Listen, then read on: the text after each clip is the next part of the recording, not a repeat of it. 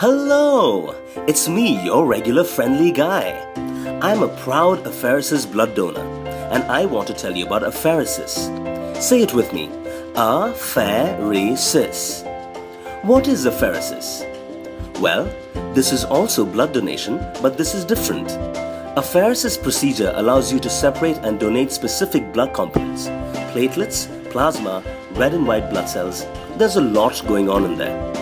Most of the time when we are in trouble, we need just one of these components. Right, for apheresis, there is a procedure and a machine too. A needle draws blood from the donor's arm and is passed through the apheresis machine, which separates the required quantity of a particular component. The components that are not required are then returned to the donor through a separate tube, avoiding wastage. Of course, we still need regular blood donors. Blood is always in demand. But we also need apheresis donors to better balance the need for blood components. Apheresis is a smart way to multiply your donation.